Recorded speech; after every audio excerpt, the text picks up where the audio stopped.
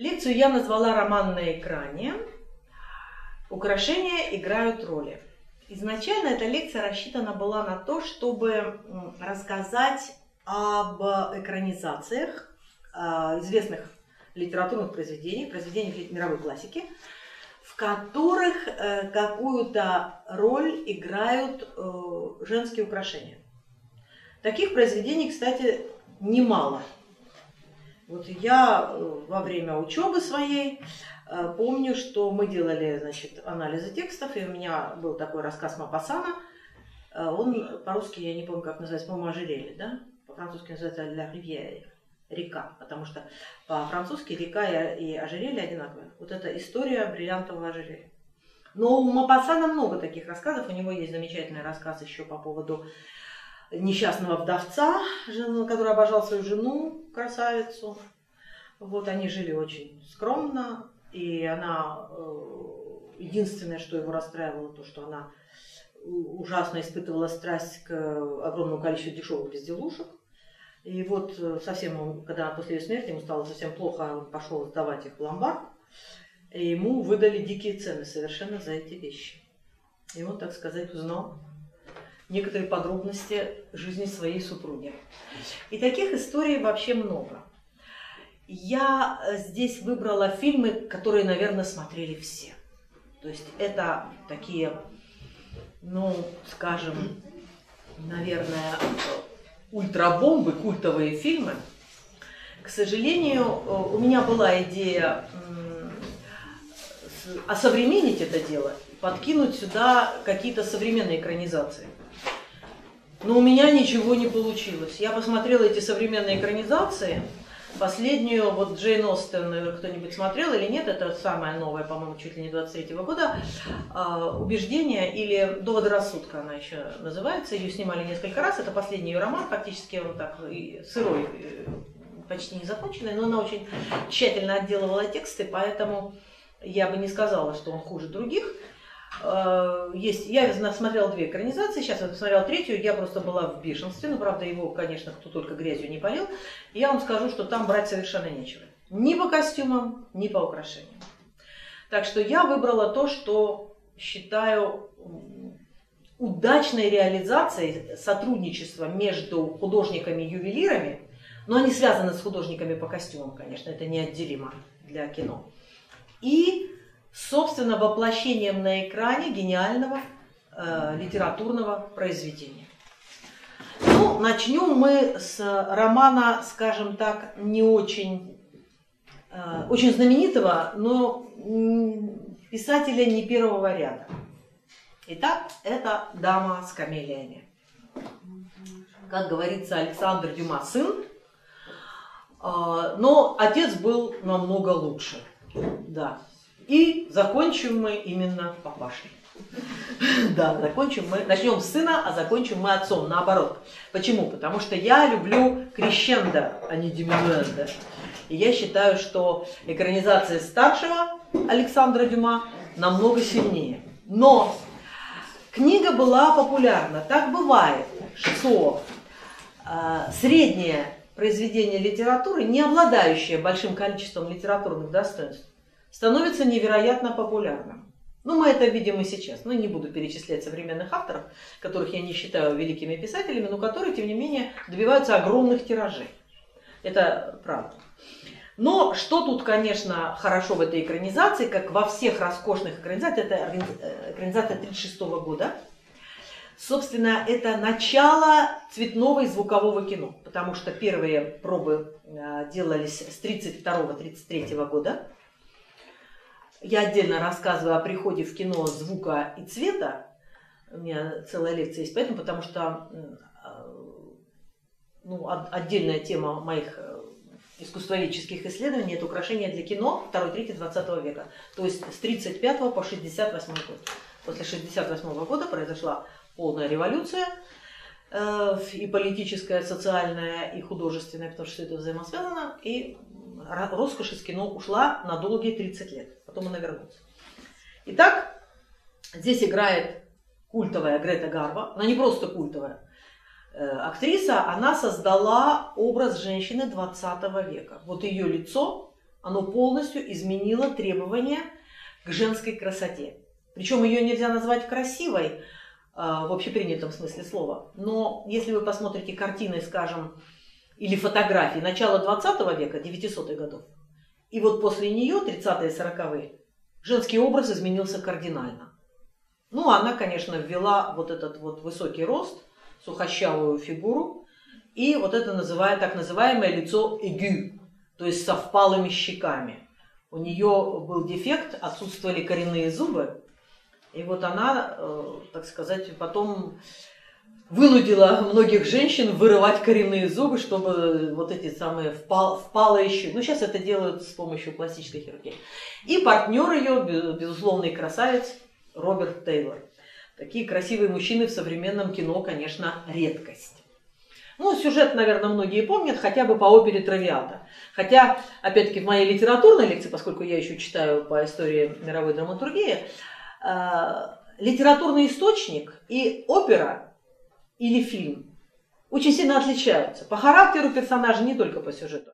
Поэтому по опере судить, конечно, музыка там великолепная, потрясающая музыка, но судить по этой опере о сюжете романа невозможно. Итак, ну, все вы помните сюжет, что это дама полусвета, так называемая, мягко говоря, то есть женщина, продающая свое общество, которая влюбляется. Это один из бродячих сюжетов, таких сюжетов в литературе очень много, но там заканчивается все это трагедией, что она жертвует собой ради своей любви, ради того, чтобы не отсечь от семьи и от общества своего возлюбленного, который принадлежит к высшему слою богатой буржуазии. И она украшает себя камелиями.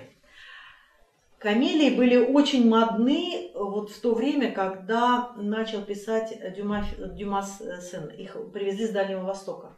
Ну, историю сейчас не буду углубляться в ботанику, вот, потому что это тоже безумно интересно, как вот, есть тема орхидеи. Я, внутренне рыдая, убрала орхидеи, потому что у меня еще тема есть броши орхидеи, но просто уже не умещалась. И я вам покажу, наверное, самую знаменитую брошь. Это так называемые качающиеся или трепещущие камелии фирмы Коро. Дуэт Коро.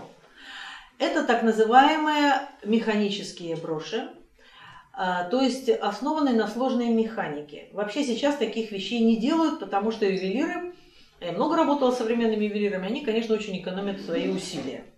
Это 3 броши фактически.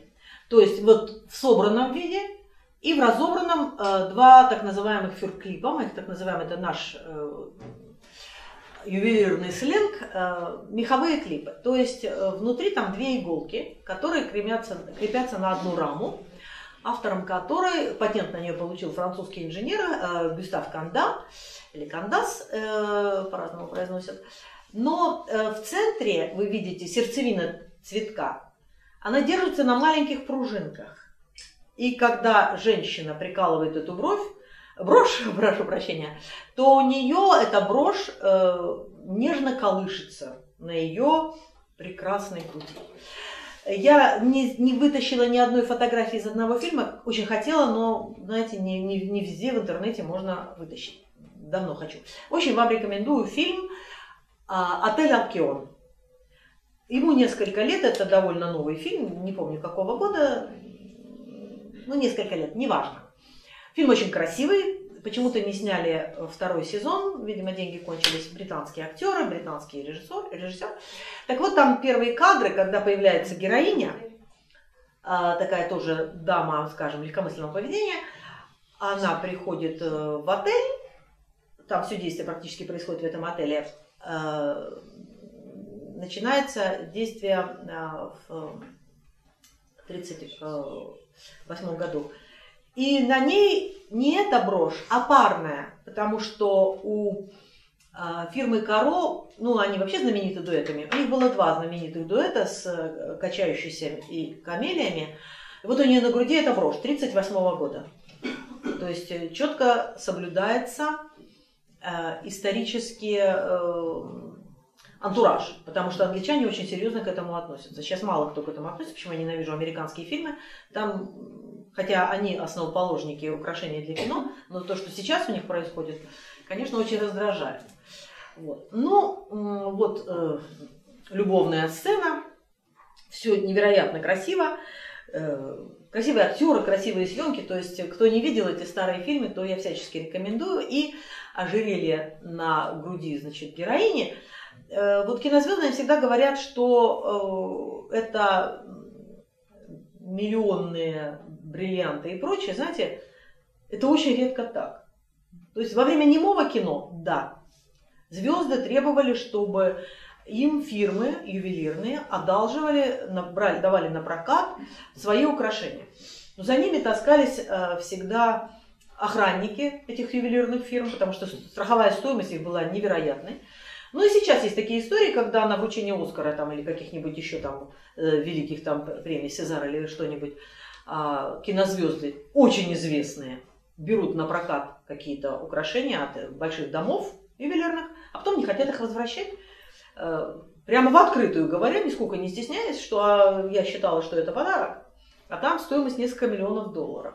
Поэтому, в общем, очень не любят одалживать им такие вещи. Так вот, с приходом цвета и звука в кино эти бриллианты стали очень слепить камеру. То есть технический прогресс пошел очень быстро вперед. И вот в фильме «Поющий под дождем» он как раз рассказывает о переходе немого кино к звуковому, когда главная героиня, звезда немого кино с отвратительным голосом, ей нет места в звуковом кино, хотя она красавица. Но петь она не умеет. И она во время записи звука в этом бутафорском ожерелье, театральном, потому что реальные украшения, так сказать, бриллианты, они все-таки мельче, а экран требует увеличения, чтобы привлекать внимание. И у нее это украшение брякает, там бегают вокруг нее звукорежиссеры и ничего сделать не могут, потому что оно гремит на записи. А на смену ей приходит другая героиня, не очень красивая, обыкновенная такая девушка, как говорят, соседская девушка рыженькая. Зато она поет, танцует. В общем, это уже эпоха звукового кино, когда надо не просто блистать неземной красотой и заламывать руки перед экраном, а уметь петь, танцевать, играть. И появляются такие актрисы, как Джули Эндрюс, которая совсем не красавица, но блистательная певица и актриса. А здесь я вам показываю просто колье, это бижутерия. То есть это вещь 30-40-х годов. Это без клейма, но я видела подобные украшения. Как мы смотрим? По креплениям, прежде всего, конечно, изнанка, обратная сторона. Была такая фирма Kingdom, королевство. Почему нет клейма? Они часто вешали этикетки, которые женщины, естественно, снимали, когда носились, это бумажные были этикетки. Да и металлические снимали, они мешают, они обычно на шее и создают неудобства. Вот, то есть вы видите, что очень похожее колье. А вот в роли, дело в том, что в опере героиню, эту Маргариту Готье, обозвали Виолеттой Валери, по-моему. То есть ее там по-разному именуют. Вот. Здесь, значит, играет эту роль Вивиан Ли. Ну, то есть кинозвезды очень любят такие роли, которые, конечно, вызовут полный восторг и слезы женской аудитории. Да что там, даже мужчины, они, конечно, скрывают, но в основном они тоже любят такие фильмы. Любят. Они делают вид, что они приходят туда ради жены, там, невесты, подруги, но пощекотать нервы. Не оторвать. Я смотрела, когда «Трамвай желания», то мужчины прятали лица, когда выходили после этого фильма, потому что тоже, видимо, рыдали. Вот.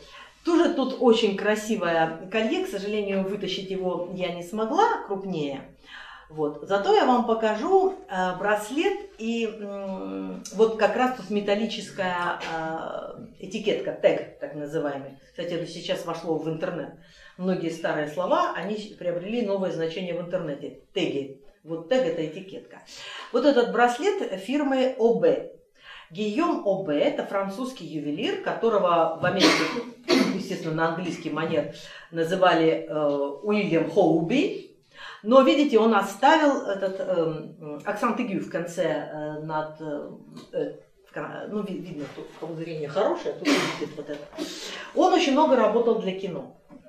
Сначала он работал для «Безумств» Зигфельда, был такой дивертисмент концертный. Потом его стали снимать на экране, и многие девушки Зигфельда стали потом кинозвездами. Кстати, и фильм есть, даже их два девушки Зигфельда.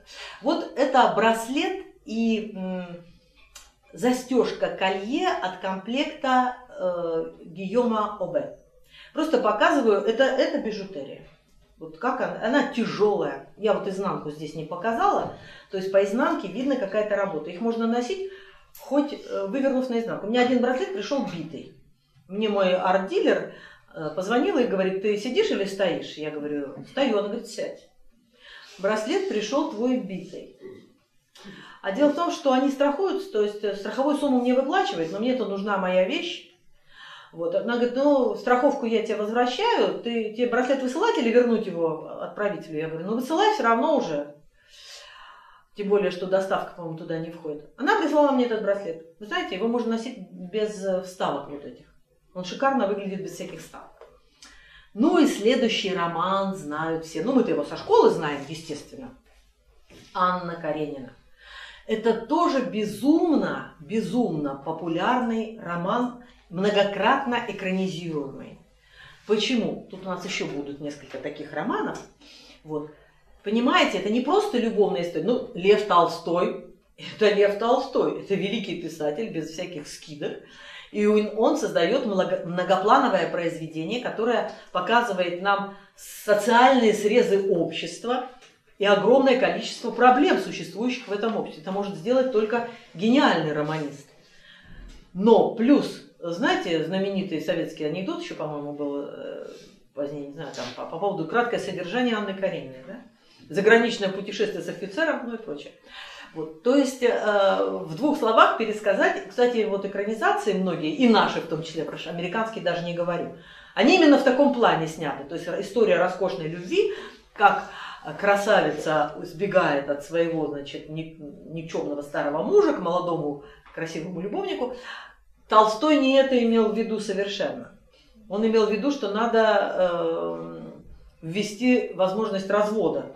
Никто не думал, что в Российской империи через очень малое количество лет все это станет очень легко. В 18 году все, мы вышли впереди планеты всей, то есть и разводы, и аборты, все это включились. И не потому, что большевики такие мерзавцы, негодяи, а потому что теоретики коммунизма, они правильно считали, что очень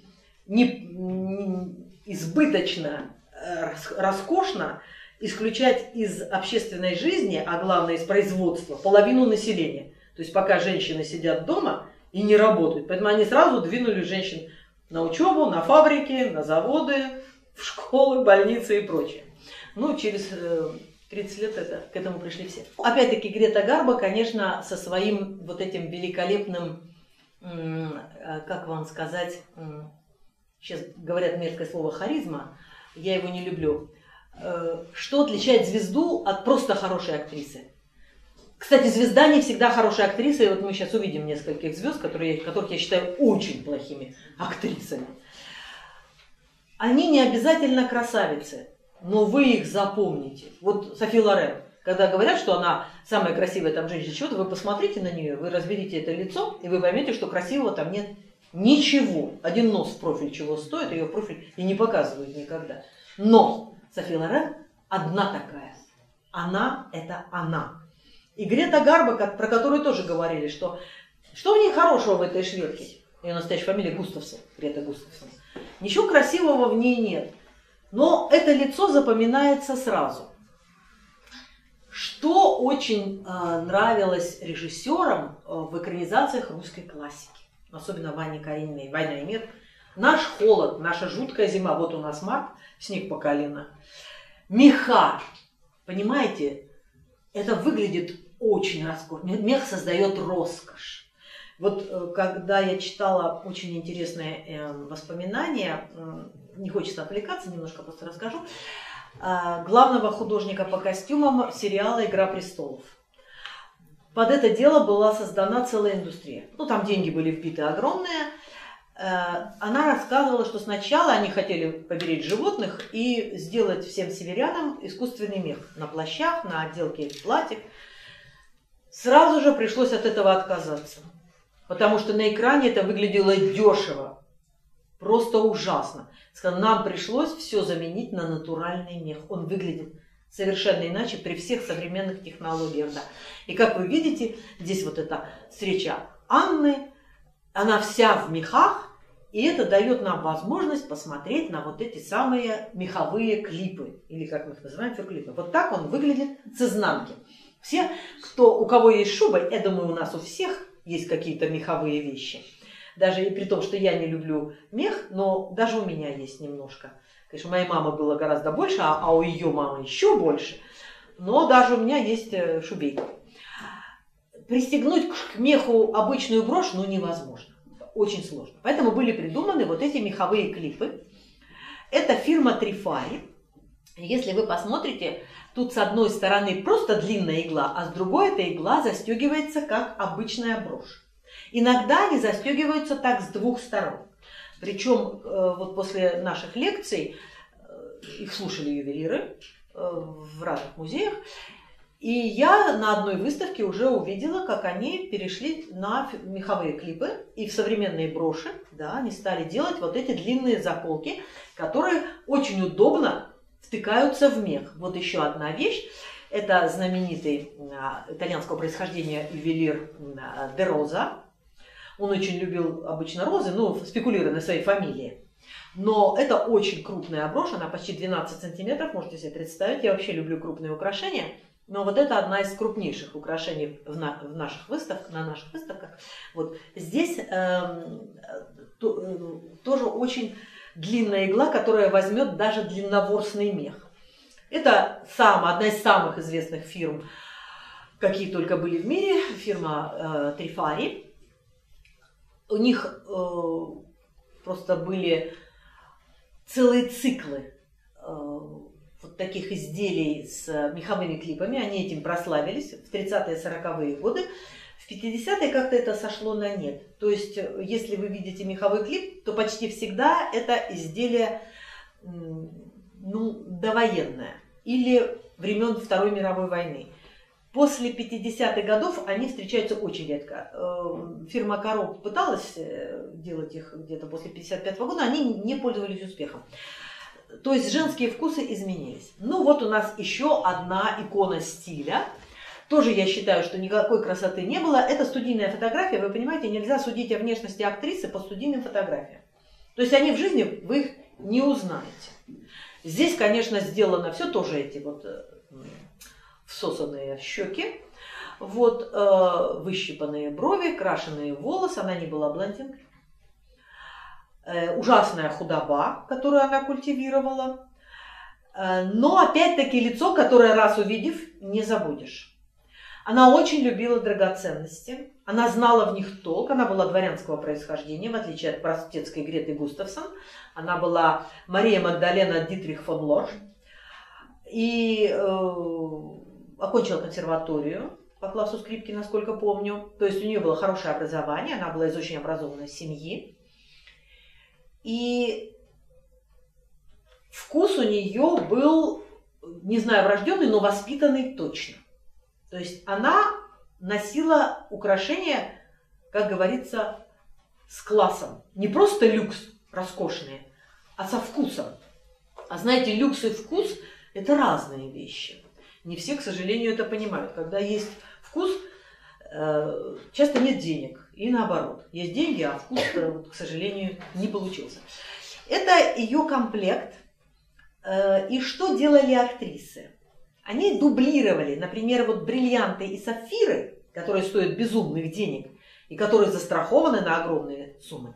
Они дублировались в таких фирмах, как Каро, Трифари, Дюджей, Реджа, Деджа. То есть, вы сейчас не буду перечислять, что огромное количество этих фирм, которые можно было спокойно носить. Если потерял, то не страшно. Потому что стоимость такого браслета, например, где-то в 30-е, 40-е годы была долларов 10-15.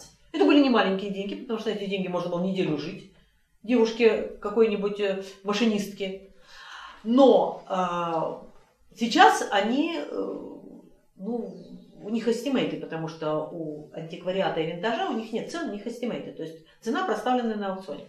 Сколько заплатят?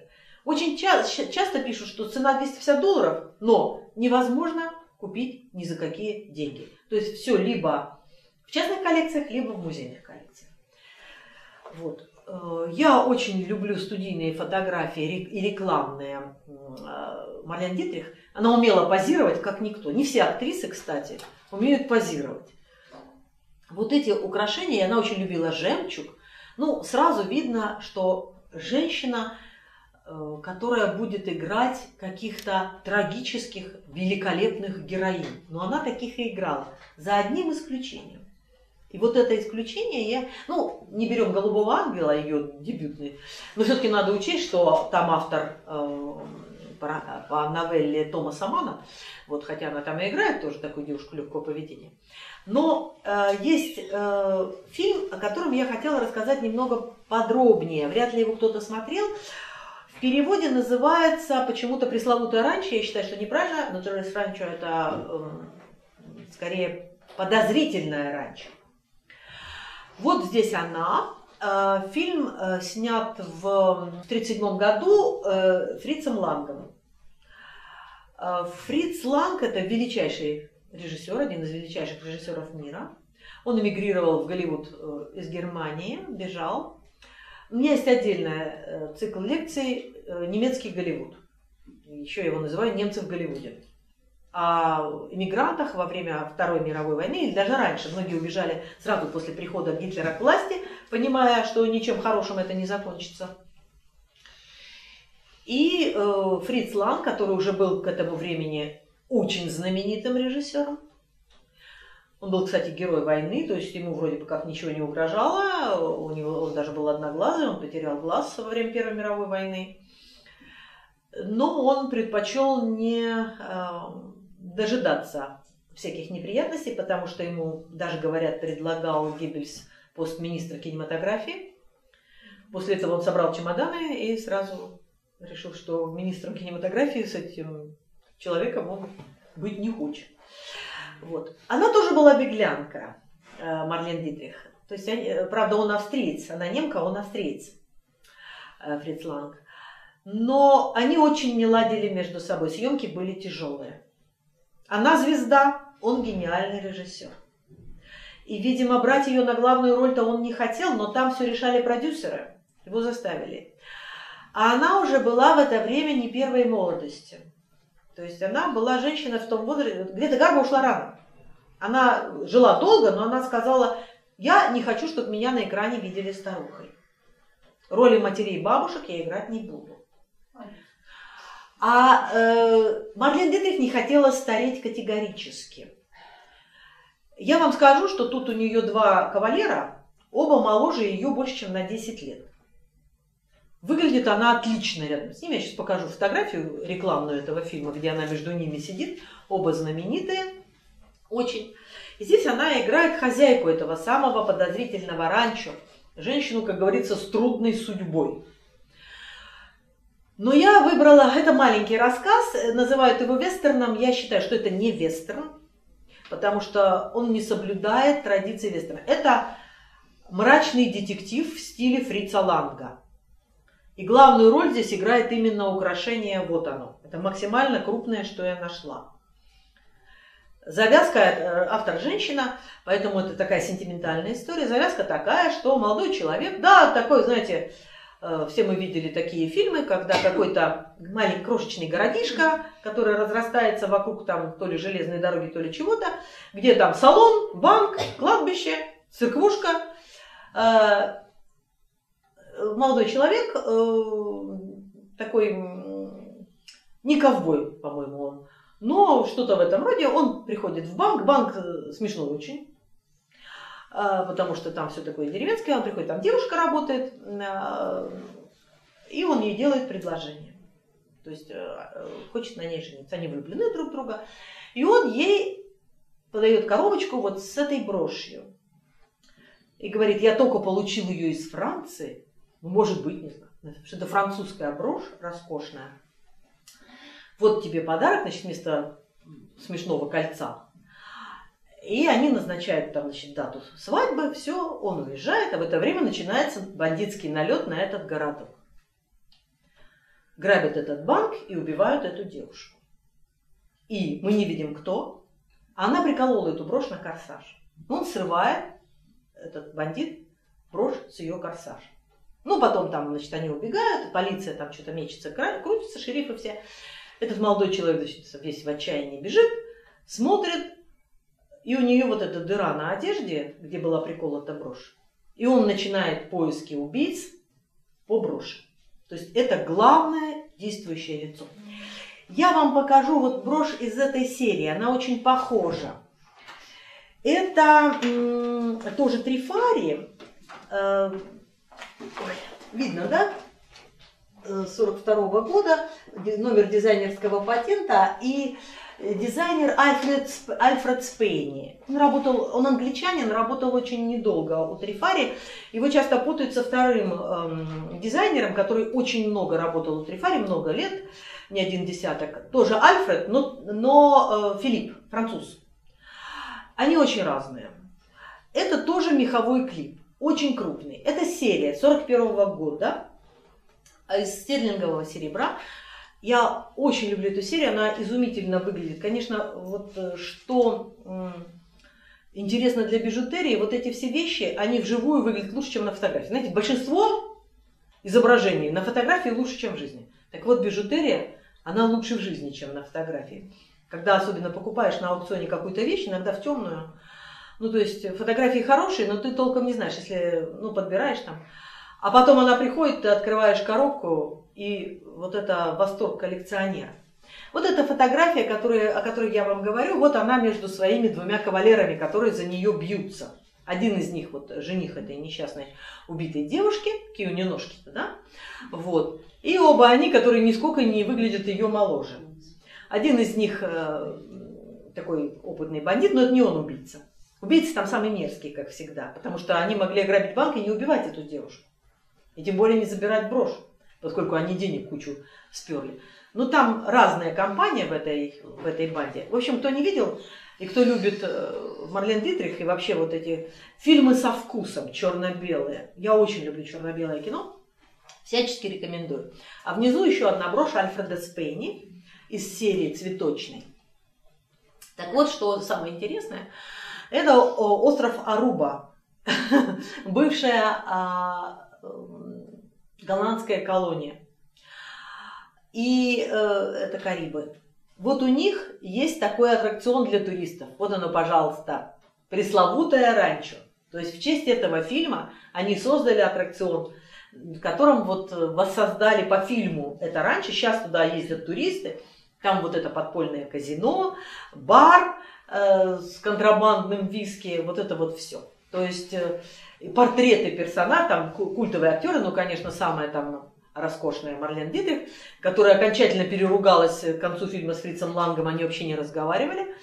Но сейчас об этом уже никто не помнит, кроме киноведов. А фильм по-прежнему смотрится на одном дыхании. Вот. Но, несмотря на то, что она предпочитает своему старому любовнику вот этого вот парня, который, она рассказывает ему, откуда брошь, хотя у них запрещено говорить о происхождении краденных вещей. Она нарушает это правило, и банда вся уходит. Они ее не убивают, но они покидают это ранчо. И он тоже ее оставляет. Он все-таки остается верным своей погибшей возлюбленной. Хотя она ему очень нравится. Ну и дальше, это так, сколько я могла бы не брать этот фильм, он не настолько знаменит, хотя и снят Фрицем Лангом, зато следующий фильм и следующий роман знают все. Так, «Унесенные ветром». 1939 год, куча Оскаров, там, не помню, 10 или сколько, по-моему, у «Титаника» было 11. 12, по-моему, никто не взял. Значит, роман, как часто бывает, написан был неожиданно. Маргарет Митчелл не собиралась писать никаких романов. Она была журналистом, хорошим журналистом, писала газету. Она сама родом из Атланты, то есть она знала, о чем писала, из конфедератской семьи. Она сломала ногу. Кстати, таких историй очень много. Когда вот такая же история была у Астрид Линдгрен, которая тоже сломала ногу и начала писать про свою, про Пеппи длинный чулок. Про нашего Носова, у него были тоже проблемы с ногами, и он начал писать про своего Незнайку. Ну, больше нечем заняться. Вот она села писать «Унесенный ветром». Значит, тогда называлась совершенно по-другому. Она сначала называлась «Атланта», потом там она много раз меняла название. Но писала она 10 лет этот роман. Причем она была им недовольна, она отнесла его в издательство и хотела забрать назад. Ну, есть такая легенда, не знаю, правда это или нет. Но издатель сказал: нет, мы это издадим. Они издали каким-то маленьким тиражом, там 3000 экземпляров. Он разошелся моментально, ну и сейчас до сих пор это культовая книга. Что я могу сказать по поводу украшений? Там, конечно, великолепная работа художника по костюмам. Ну, тут, конечно, огромными буквами всегда пишут имена звезд.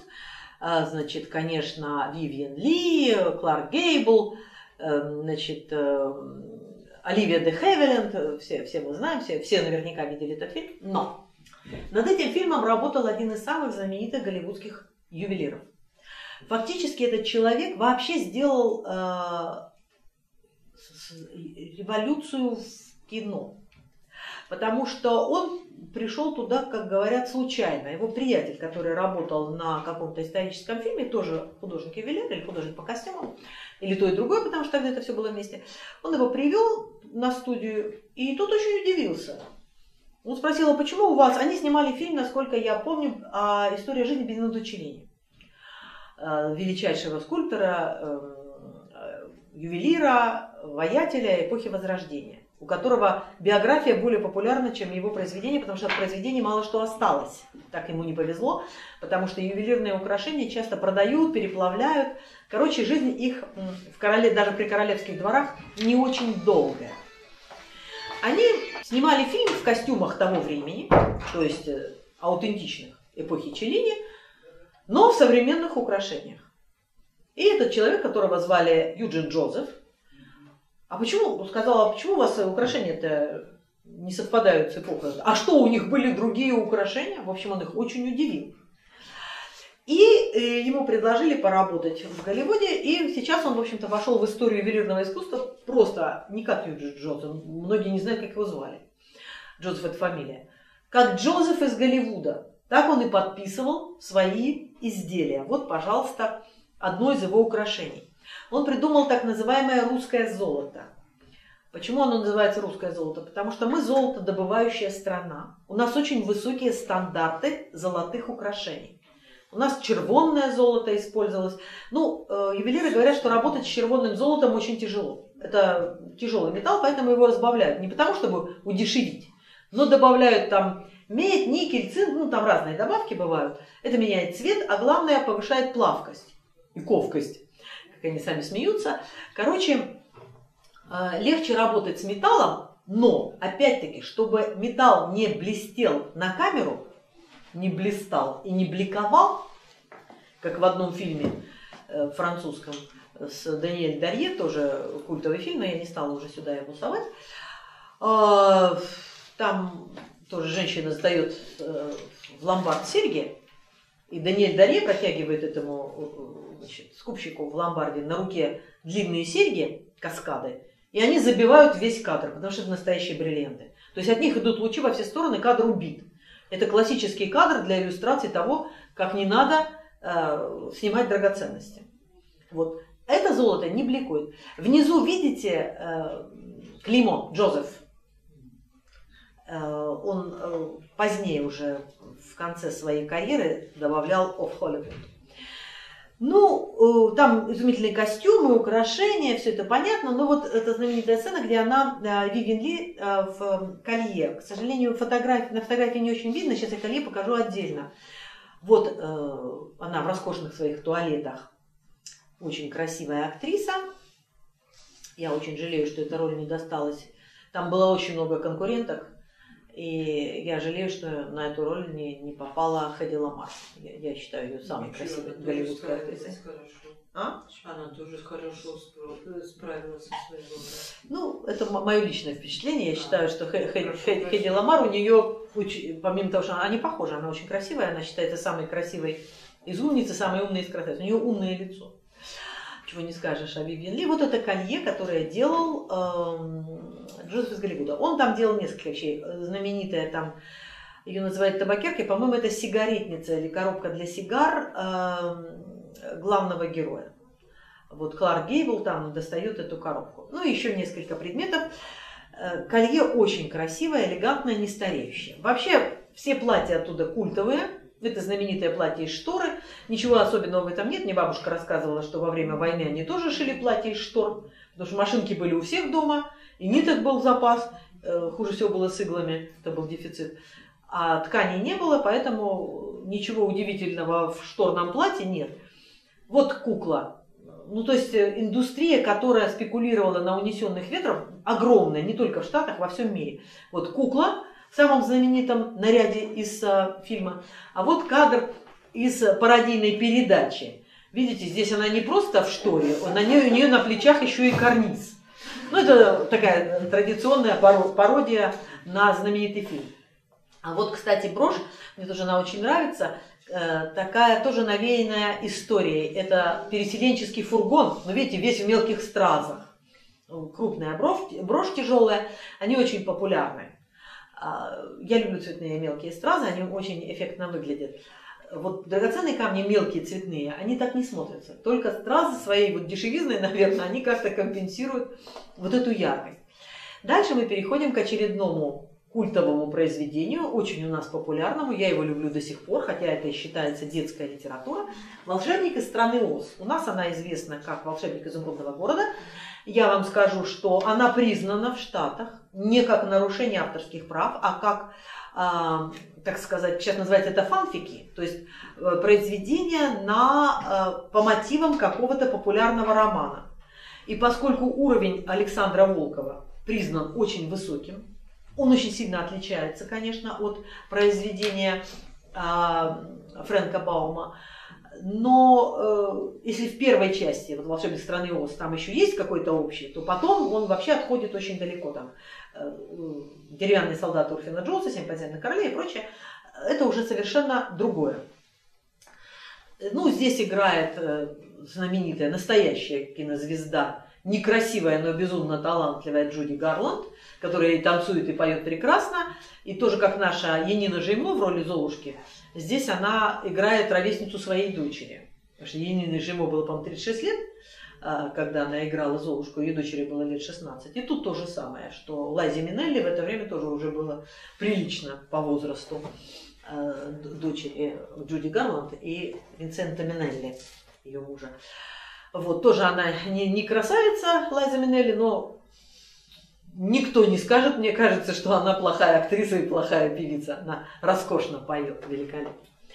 Так вот, с этим фильмом тоже работал Джозеф из Голливуда. Вот это, там, помните, две добрые волшебницы, две злые, но у нас им придумали имена, у них нет имен таких, как Баума, Волков придумал. А там это волшебницы юга, востока, запада, то есть они там по сторонам света. И вот эту волшебную палочку и все украшения на платье, на короне этой феи, там волшебницы, это все делал Джозеф из Голливуда. Вот брошь по мотивам волшебника страны Оз. Я посмотрела несколько последующих экранизаций, но я ничего не смогла вытащить в смысле украшений. То есть костюмы роскошные, а украшения меня не впечатлили абсолютно. То есть я даже не стала их копировать. Здесь я не стала клейма показывать. И так видно, что это абсолютно сказочная брошь. По-моему, любая девушка с удовольствием такую наденет. Это ключ. Вообще, ключ, понимаете, тоже несет какую-то тайну и волшебство. Вот есть такие предметы, которые самим своим появлением приносят загадку. Вы знаете, ключ – это символическое нечто. Я очень люблю броши-ключи. У меня их несколько, да, и современные есть, поскольку я и не только, так сказать, обожаю винтаж, хотя я его очень люблю, но все-таки современные броши бывают очень красивые. Видно, насколько здесь матовый металл. Такой, понимаете, благородный. Вот не выглядит как бижутерия. У нас вот это презренное слово бижутерия, нигде оно так не звучит, как у нас. В английском языке это называется костюмные украшения. Причем придумано это было просто, чтобы сократить платежи налоговые и таможенные. Да, что типа украшения неотъемлемая часть костюма, и отдельной платы за них не надо. Вот еще тоже брошь из моей любимой морской серии. Я отдельно коллекционирую украшения, посвященные морю, морским обитателям, морской романтике, морякам. Ну, мы живем в морском городе. Вот краб с жемчужинкой. Тоже матовое русское золото. Мне очень приятно, что этот термин принят с легкой руки Юджина Джозефа во всем мире. Да, русское золото. То есть золото высокопробное, дорогое и не блестящее. Чем дешевле золото, тем больше оно блестит. Я вам скажу. Вообще, чем дешевле вещь, тем больше она кричит о себе «я дорогая». А все вы знаете, что по-настоящему дорогая вещь, она сдержанная. На ней мало что сверкает и горит. Следующая экранизация, значит, любит ли здесь кто-нибудь Джейн Остин, так как люблю ее я. Она умерла в 41 год, она написала всего 6 романов. Это очень-очень жаль, потому что она только входила в возраст зрелости. Это пародийная шаржевая иллюстрация «Мир регенства», Regency World. Вот это эпоха ее рассвета. Это конец наполеоновских войн, то есть 811, 821, 22, по-моему, год. В общем, принц-регент, когда правил в Англии, она очень хорошо описывает это общество. Тоже, как великий писатель, там не просто любовная интрига, там очень много описаний социальных отношений в обществе, и нигде так много не говорят о деньгах, как в дамских романах Джейн Остин. Я не считаю их дамскими романами. Знаете, все подражательницы современной Джейн Остин, они ведь подражают не Джейн Остин. Я вообще хочу о ней сделать лекцию. Не они, а ее самые знаменитые подражательницы, которые подражают все подражательницы, американские особенно. Они не в состоянии подражать Джейн Остин, это невозможно подражать гению. Они подражают Джорджет Хейр. А, кстати, я о ней рассказывала, по-моему, не помню. Она создала вот не Остин, которая жила в это время, а именно Джорджет Хейр в 40-е, 50-е годы 20 века она создала этот мир регенства. К сожалению, она написала очень много романов, все они очень неровные, но несколько из них, где-то так с полдюжины, они очень высокого качества. И это как раз те романы, где она подражает не Джейн Остин, а где она подражает Чарльзу Диккенсу. Вот там сильнее получилось. Она запретила экранизировать свои романы. Ее сын, у нее единственный сын, очень красивая была женщина, умерла она рано от рака легких, курила не переставая. Вот, кончилось это плохо. Сын выполнил волю матери, то есть к нему, конечно, там Голливуд подползал со всех сторон. Но, по-моему, лет через 10, я точно не помню, заканчивается авторское право. То есть 70 лет после смерти автора.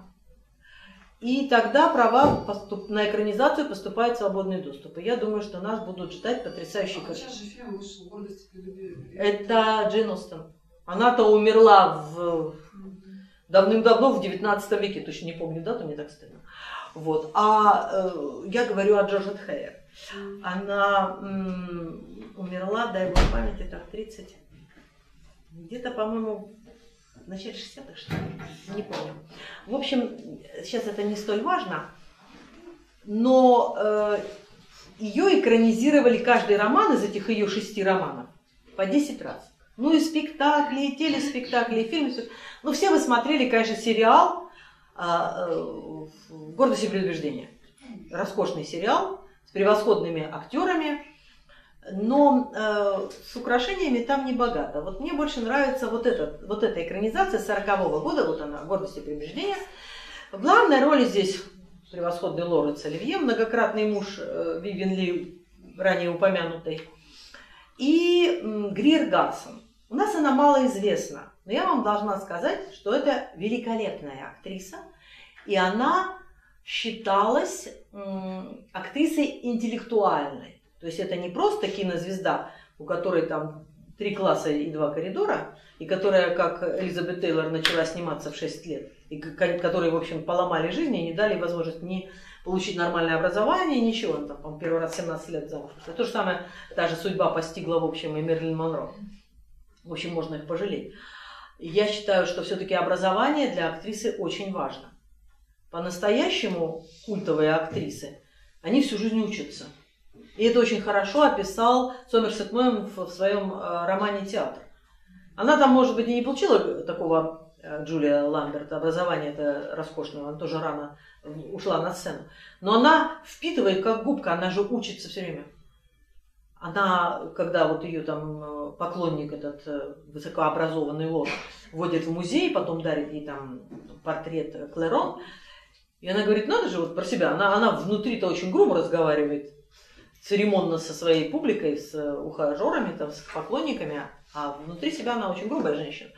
Она такого простецкого очень происхождения, дочь ветеринара. И она говорит, ну, думаешь, зачем нужны все эти музеи, все эти картинные галереи? А надо же, они так пригождаются потом, когда работаешь над ролью. То есть она женщина умная. Так вот, Гриер Гарсон сыграла, значит, Элизабет Беннет. Вот она стоит, вот они, значит, эти сестрички. И сразу скажу, что художник по костюму, вообще фильм ужасно, ну это американский фильм, не соответствует эпохе. Ну костюмы, во-первых, конечно, не эпохи регенства, а гораздо позднее. Это где-то 30-е годы 19 века. Если не 40-е, вот эти вот рукава, жиго, окорока. Это переводится как окорока. Украшения довольно сдержанные, в основном бархатки с эмалями.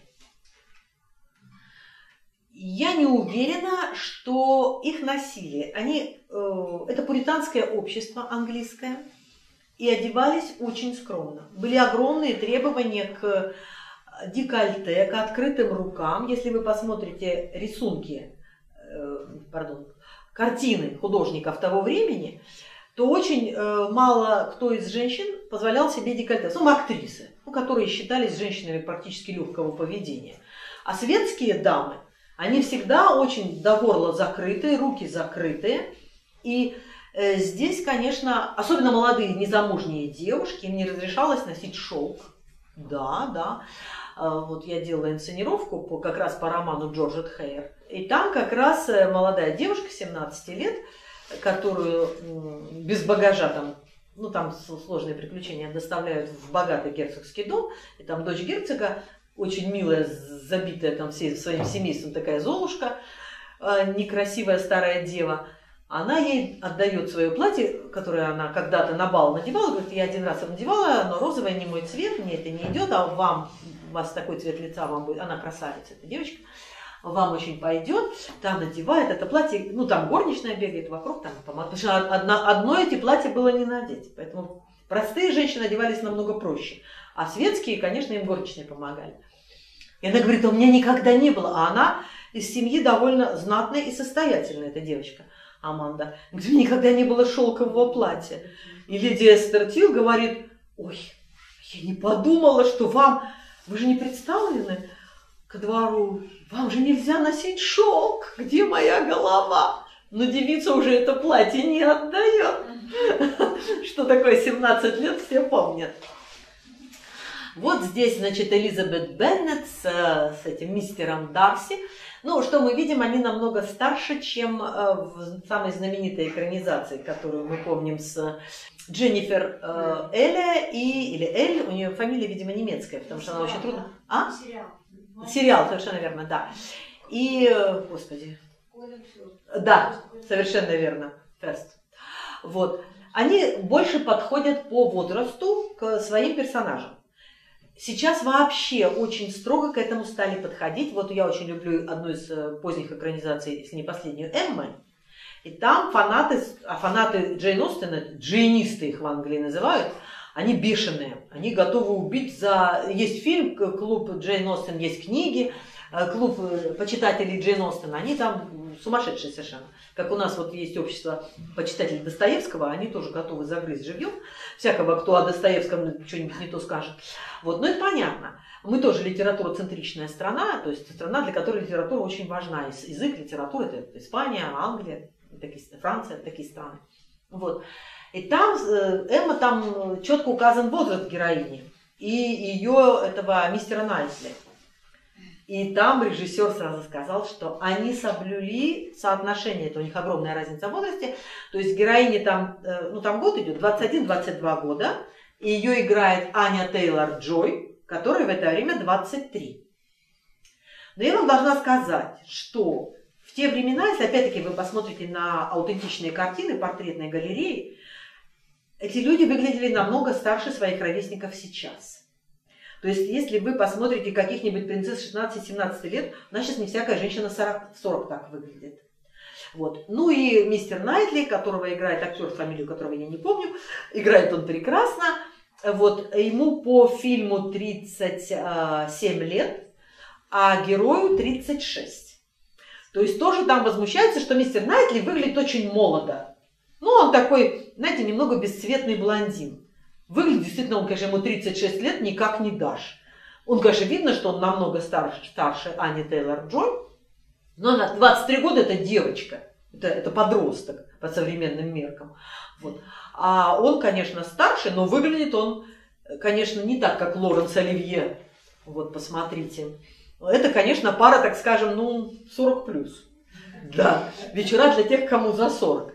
Хотя Грир Гарсон, конечно, вот есть в ней какая-то, понимаете, она, конечно, звезда, но есть в ней какая-то утонченность, тонкость, которая есть не во всех, тем более в голливудских звездах.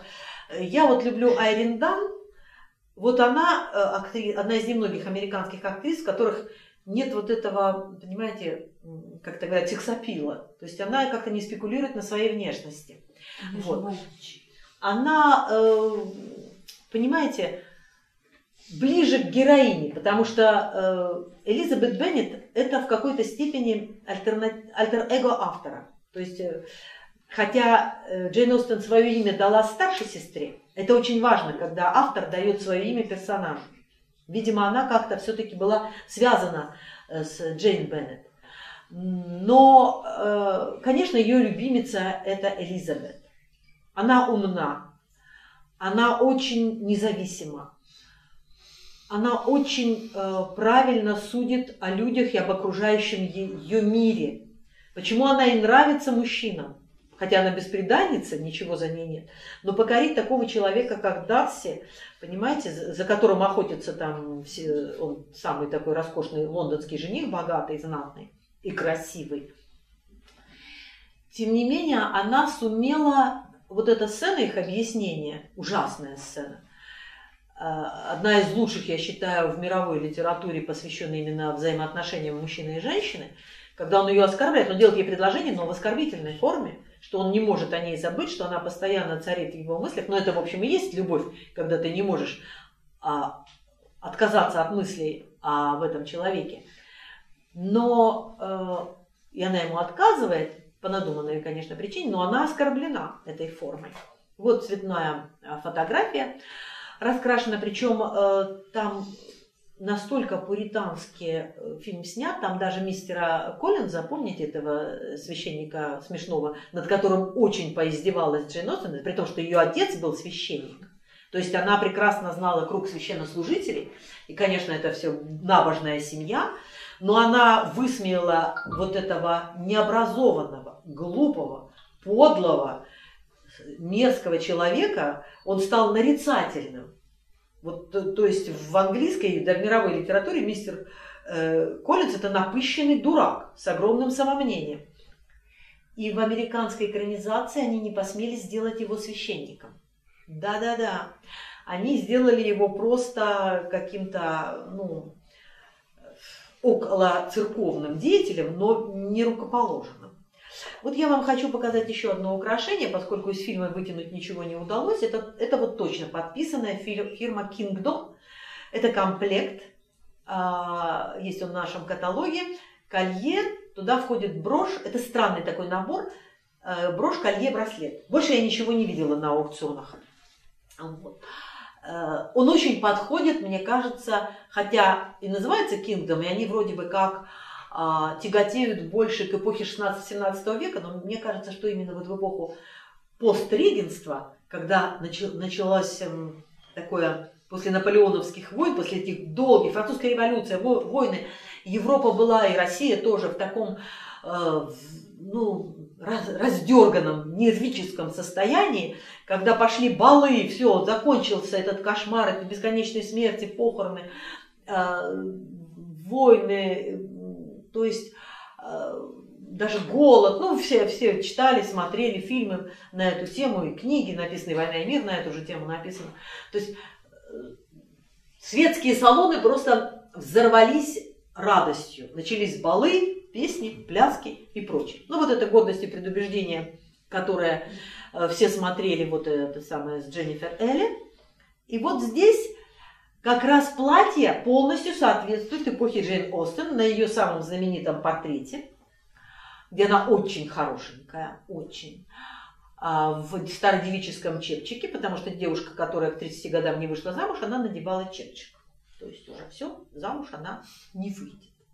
Считалась уже такая, знаете, все. На полке это называлось в Англии. Но у нас тоже, кстати.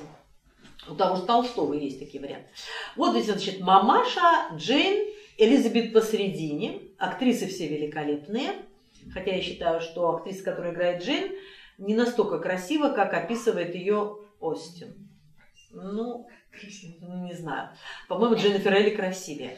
Вот. А актриса, которая играет мамашу, она в молодости была очень хороша, и она снималась в очень таких знаменитых фильмах, ладно, не буду отвлекаться. Что они носили? Вот маленький крестик у Элизабет, да, обязательно, конечно, это знак принадлежности к англиканской церкви, и у матери жемчужное ожерелье. Жемчуг считался приличным камнем. То есть бриллианты это после 6 вечера. Бриллианты днем не носят. Даже сейчас, в общем, не носят. Но тогда были свечи. И свечи требовали определенных туалетов. Например, нельзя было носить коричневое, потому что при освещении естественным огнем коричневый цвет выглядит очень плохо. То есть это не вечерний цвет даже сейчас. Но сейчас уже стали делать коричневые вечерние туалеты, но все равно меньше, чем синие, черные, вишневые, зеленые, фиолетовые. Это вечерние. Вот. И вот она здесь с подругой, которая у нее отобьет мистера Коллинза, тоже, кстати, это самая мисс Лукас. Некрасивая тоже, без... Ну, они все симпатичные, там в романе они некрасивые. Ей 27 лет, она старше Элизабет. Ну, Элизабет там, по-моему, 21, а Джейн 23. Ну, там 5 дочерей, которых надо всех выдать замуж, знаете, это для семьи, у которой нет наследника, это очень тяжелая ситуация. Вот. И когда Элизабет отказывает мистеру Коллинзу, он сначала делает предложение старшей, ну, та типа уже просватанная, но это маме так кажется. На самом деле никто ей предложение, естественно, не делал. Тогда он переключается на среднюю. Остальные-то еще маленькие. Просто он не знает, какие они прыткие. Особенно там третья, да. И она, ну, она хорошая подруга, она так все-таки осторожно выясняет, типа, ты действительно не хочешь выходить за него замуж? И когда Элизабет узнает, что подруга согласна выйти за него замуж, ну, ты с ума сошла? Ты такой человек. Она говорит, а у меня шансов нет. Это у меня, может быть, и первый, и последний шанс выйти замуж. То есть она очень умна и очень практична. Здесь я вам показываю вот ожерелье современное из искусственного жемчуга. Оно очень подходит к таким экранизациям, хотя тут камея из пластика, пластиковая камея. Но искусственный жемчуг сейчас делают настолько хорошо, вы знаете, что иногда очень сложно отличить. Причем самое смешное, что я покупала себе как-то несколько лет назад на день рождения комплект натурального жемчуга в индийском магазине, но там все-таки цены более-менее ничего. И потом увидела в магазине бижутерии комплект из искусственного жемчуга, он был дороже. То есть, да, вот представляете? Тоже роман, который у нас наверняка все смотрели, это «Сага о фантазиях». Это 40, я все беру с 30-е, 40-е, 50-е годы, потому что это самые красивые фильмы. когда очень красивые украшения. Вот здесь тоже Ирен Форсайт играет Грир Гарсон. То есть ей давали такие роли. Переводится That Forsyth Woman – это самая Форсайт. То есть, понимаете, это такое вот уничижительное, пренебрежительное наименование. Поскольку они сделали главную линию вот никак, и вот Джона Голсорси, когда это тоже гениальный роман, потому что он многоплановый, там берутся все сферы жизни. Буржуазия, банкиры, художественная среда, артистическая, армия, социальные проблемы, там, безработица, ну все. Плюс, конечно, проблемы развода, потому что это очень важно, но он перенес туда свою собственную проблему, потому что он был влюблен в жену своего двоюродного брата, как в романе, только звали ее не Ирен, ее звали Ада. И он ее, в общем, и описал. Я считаю, что Грир Гарсон одна из лучших Ирен Форсайт, какие я только видела в этих экранизациях. Ну, то есть, одна из последних экранизаций, ее разругали в хвост и в гриву, при том, что она английская. Во-первых, больше всего, конечно, возмутило, что она там Ирен брюнетка. Дело в том, что он все время описывает, что у нее волосы дефюморт, это опавшие листья, у нее волосы цвета опавших листьев, то есть она рыжая. И Грир Гарсон тут выкрасили в рыжий цвет. Тоже, конечно, по возрасту она значительно старше, чем героиня, потому что в романе там ей 20 с небольшим, когда все это начинается. Там очень богатые интерьеры. Вот, ну, не хочется углубляться в эти подробности, это надо отдельно об этой экранизации рассказывать. Я считаю, что Грир Гарсон просто великолепно. Мне нравится Найли Дан Портер, это сериал 67-го года Эрика Портера, его жена там играла главную роль, а он играл Сомса Форсайта, она играла Эрен. Она очень красивая, но она блондинка. И она, во всяком случае, на черно-белом фоне она выглядит блондинкой. Вот несколько таких экранизаций. Это очень богатая экранизация с очень красивыми украшениями. Тут вот поближе видно колье, серьги, но уже нет такого переизбытка, естественно, как то, что мы видели Анна Каренина там, или, допустим, ну, я не стала много экранизаций Анны Карениной, очень много. Она бьет все рекорды.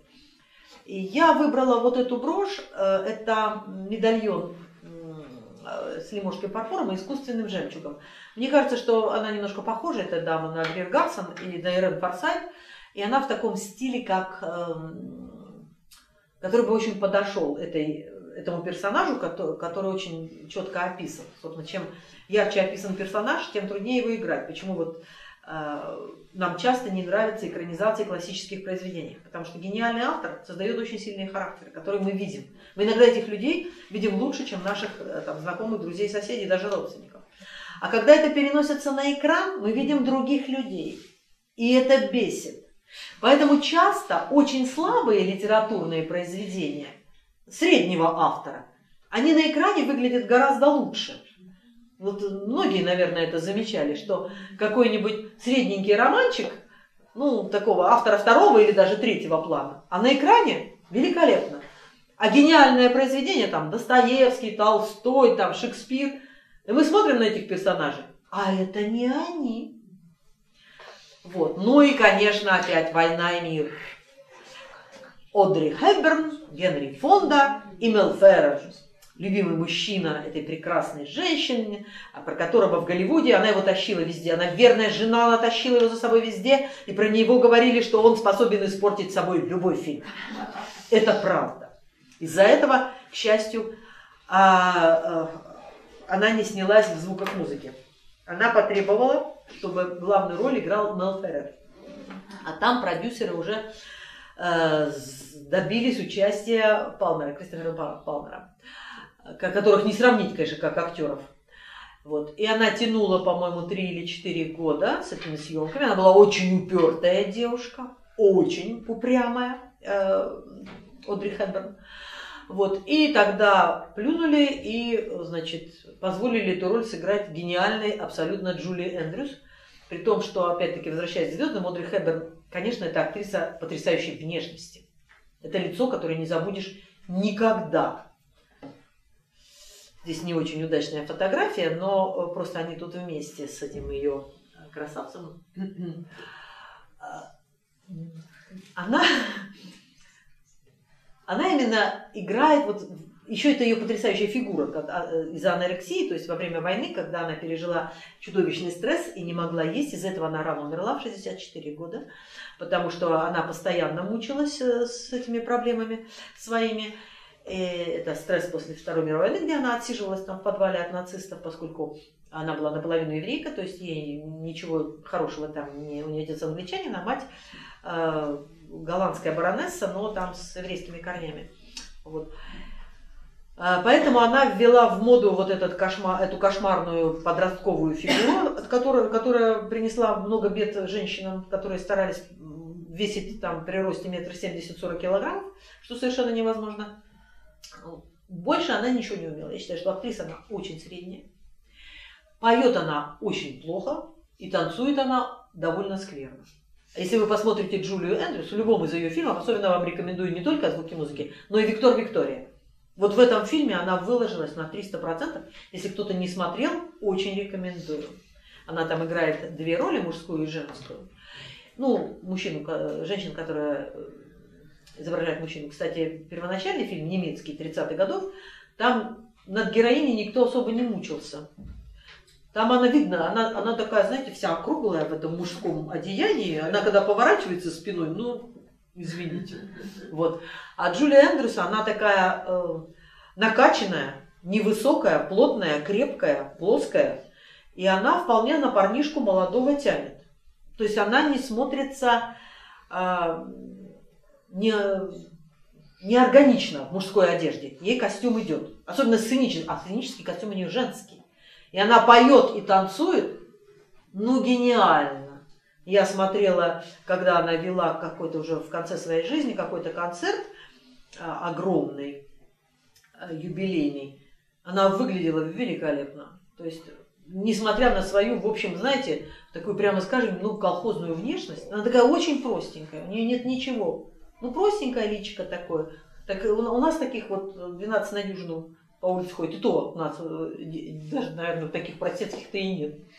Но она сыграла великолепно. Но Хабер – звезда. А для звезды другие требования. Здесь я просто хотела показать украшения. Там очень много мужских украшений, то есть геральдических.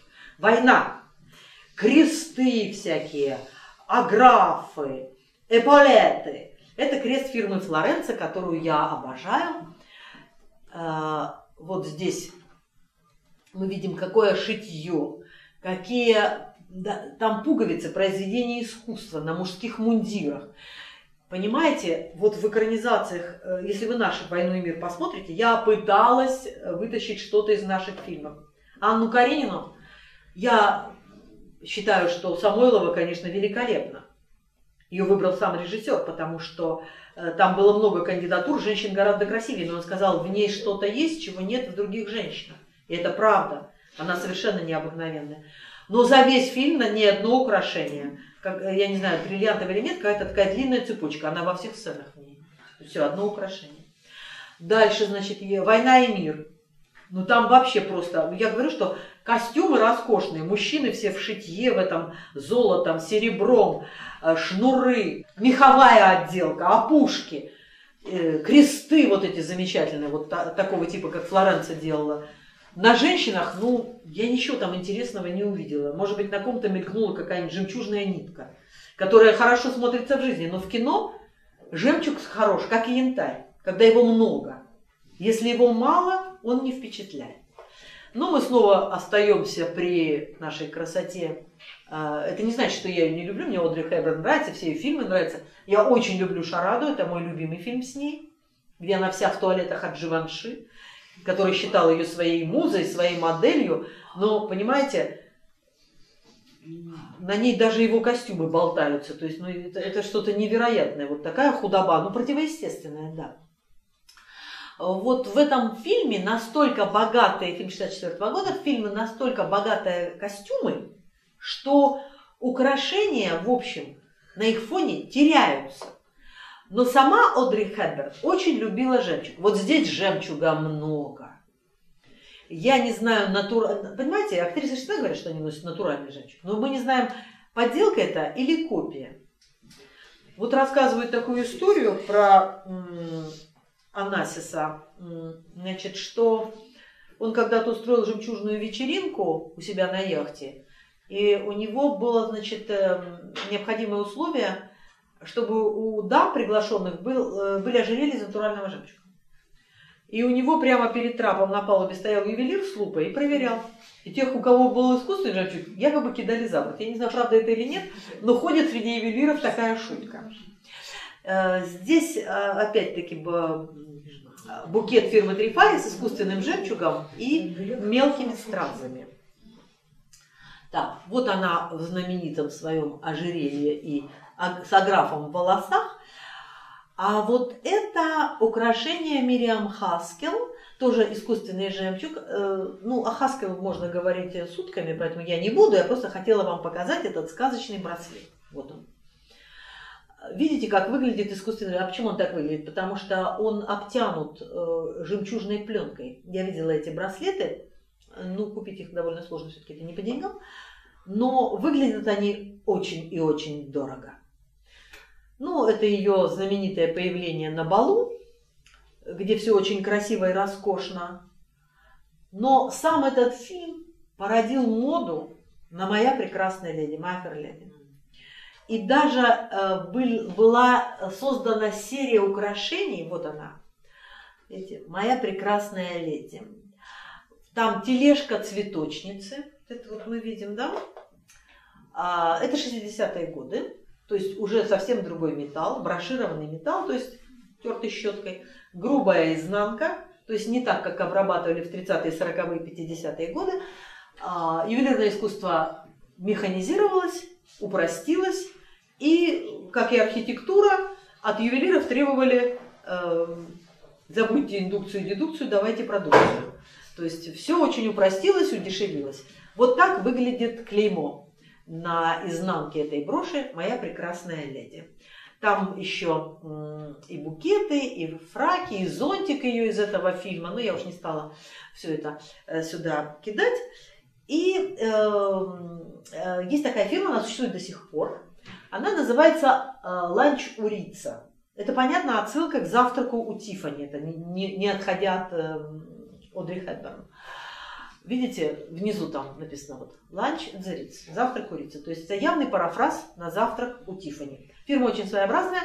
У меня есть лекция, в которой я рассказываю очень подробно об изделиях этой фирмы. Они такие тоже механические броши, очень смешные, забавные. Мы останавливаемся на фильме «Вертиго», «Головокружение» с Джеймсом Стюартом и Ким Новак по Альфред Хичкок. И здесь украшение тоже идет как сюжетообразующий. Я думаю, что 1,5 часа достаточно. Я надеюсь, что вы посмотрите или пересмотрите эти фильмы и насладитесь этой красотой, потому что ни один современный фильм не сравнится с изделиями 30-х, 40-х, 50-х годов, что голливудские, что наши, что французские, что итальянские. Так что спасибо вам за внимание.